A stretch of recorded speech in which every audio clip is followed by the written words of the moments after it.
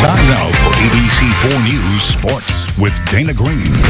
We are a little over a month away from the start of college football training camps, and 3 former Utes and Cougars are headed up to Logan. Utah State head coach Gary Andersen officially announced the transfers of COC Mariner, Caleb Rep, and Riley Burt. Mariner had 52 catches and 4 touchdowns over 3 seasons for the Utes, but will probably be best remembered for his drop in the Pac-12 championship game that led to the winning touchdown. Rep played both tight end and defensive end for the Utes, caught 2 touchdowns, while Burt rushed for 323 yards and 2 touchdowns last season for BYU. As grad transfers, all 3 will be eligible to play this coming season.